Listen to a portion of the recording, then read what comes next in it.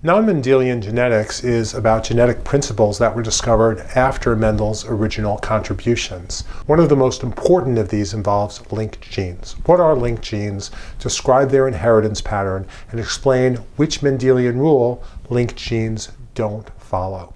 To help you study, I've put together a checklist that you can download at apbiosuccess.com/checklist. Linked genes are genes that are on the same chromosome. So fruit flies, as opposed to peas, were the widely used experimental organism to discover the principles of non-Mendelian genetics.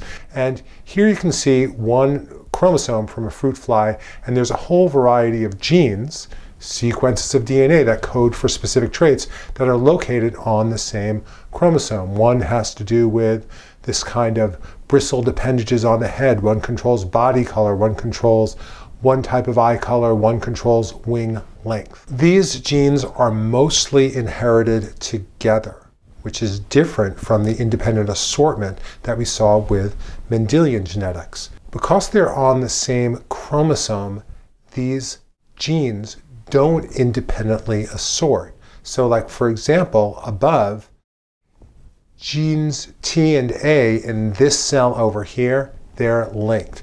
In this cell over here, they're not linked. These would independently assort and these wouldn't. So what happens in crosses involving linked genes? Note, first of all, that we have a different symbol system over here. You can see that right over here. We have B plus, VG plus, VG plus. In this system, in non-Mendelian genetics, a plus sign indicates the wild type or the dominant allele. If you have a symbol that can be more than one letter without a plus sign, that indicates the recessive. In this P cross, what we're doing is we're crossing normal body, normal winged fly, B plus, VG plus, VG plus, with a black-bodied vestigial winged fly. Those are both recessive traits. And note that all the F1 offspring are dihybrid. They're B plus B, VG plus VG, and they have both dominant phenotypes. This is what you'd expect in a Mendelian trait for the F1s. We have a gray body and normal winged fly, which has all of the dominant characteristics. Now over here, what we're doing is we're representing this chromosomally. B plus, VG plus, and BVG. Notice that B plus and VG plus, they're on the same chromosome, and BVG are on the same chromosome too. These genes are linked. What if they were perfectly linked and they never separated? What would you expect to happen? The method here is a little bit different than the method in a Mendelian cross. We're not doing a dihybrid cross, we're doing what's called a test cross. And a test cross, a dihybrid, so B plus B, VG plus VG, is being crossed with a double recessive. And the way that it's done is the double recessive is the male, the female is the double hybrid, the double recessive. I've represented this over here. Here's a representation of the female. On one of her chromosomes, she'll have B plus and VG plus. On the other chromosome, she'll have B and VG. The male is a double mutant, and he has B and VG on both of his chromosomes. When the female produces gametes, then half of her gametes will have B plus and VG plus, and half of her gametes will have B and VG. Now that's assuming perfect linkage. In the male, all of the sperm have to have B and VG. Here's a Punnett square. These are the eggs, that's going here. The other eggs are going here, the other half of the eggs, and all of the sperm are going over here. You put them together, and what you'd expect is that half of the offspring would be B plus B, VG plus VG. The other half of the offspring would be B, B, VG, VG. This organism, these offspring would have normal body and normal wings. That's 50% of the offspring. And the other 50% of the offspring would have black body and vestigial wings. But that is not what happens. And what I'm doing here is I'm letting you know what you would expect if there were perfect linkage. What actually happens in a cross involving linkage? Note that the numbers won't always be the same, but the general concepts apply. What we see is that the majority of the offspring have parental phenotypes. What does that mean? Well, the mom's phenotype was gray body with normal wings, and Many of these flies have that phenotype. Gray body, normal wings. The father's phenotype is black body with vestigial wings. Many of the offspring have that phenotype. But a significant number of offspring have recombinant phenotypes. What are recombinant phenotypes? They take one of the phenotypes of the mom and they combine it with one of the phenotypes of the dad. That's what's happening over here in these flies that have a gray body like the mother and vestigial wings like the father. Or you can have a black body like the father with normal wings like the mother. Those are recombinant phenotypes. Why do we have most of the offspring having parental phenotypes, but a significant minority having recombinant phenotypes? It's because linkage is not perfect. Genes that are linked don't always stay together. Why not? Because during meiosis, there's recombination and crossing over. So linked genes, because of that process, can separate. We'll see the details of this in the next slide. Your success in AP Biology starts here. Are you struggling with AP Bio? With learn-biology.com, students get the skills and confidence to be a top student and earn 4s and 5s on the AP Bio exam, guaranteed. Go to learn-biology.com to find out how you can master your biology course and crush the AP Bio exam.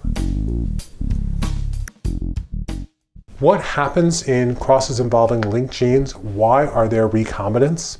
In diagrams A and B, we have a dihybrid female and her germ cells.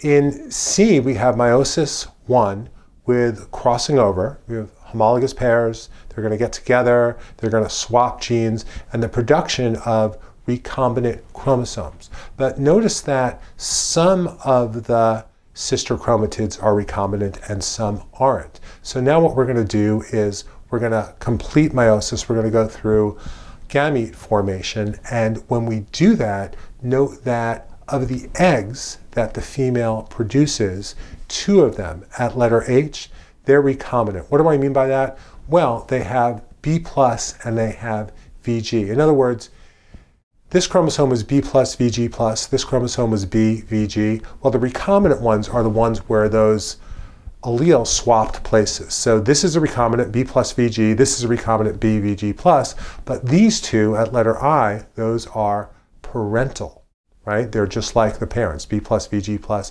B VG. Now over here, we have the male parent who's a homozygote, and his gamete, he can only produce one kind of gamete. He's homozygous. He can only produce a gamete that has B and VG. Here's what happens with the offspring. Offspring N and P have recombinant phenotypes. In other words, they have, in this case, gray body vestigial wings. That's recombinant. Neither of the parent look like that.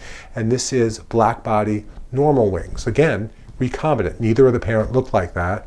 But O and Q are parental phenotypes. O is gray body normal wings and Q is black body vestigial wings. Why are there so many more parentals than there are recombinant phenotypes? It's because crossing over happens, but it happens at a rate that's dependent on the distance of these alleles on the chromosome. And so the closer 2 alleles are, the less they'll tend to cross over. And this frequency, which is, I believe, 17%, that represents the distance between the B allele and the VG allele on the fruit fly's chromosomes. What's the relationship between the percentage of recombination and the distance between any 2 linked genes? The further apart any genes are on the chromosome, the higher the percentage of recombinant gametes.